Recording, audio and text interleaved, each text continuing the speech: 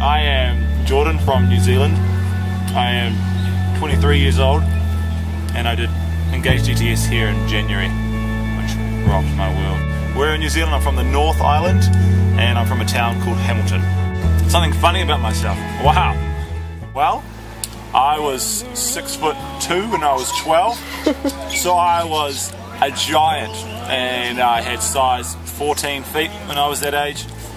So yeah, I was a very big guy. My hobbies pretty much are reading books, studying the Bible, and discipling, and worshipping.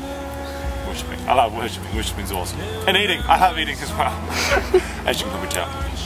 This 6 months, my recommendation is just for them to dig deep, seek God, still have fun and get out and about and see the island, but really, more often than not, just take time out and just seek God in the prayer room. Go study the Word, make the most of the 6 months, because you'll never regret at the end of time standing before God on Judgment Day saying, oh, I wish I'd spent less time seeking Him during my DTS. You're never going to regret that. So that's probably the most of all, and it's sometimes tough when you're in Hawaii, because Hawaii has a lot to do.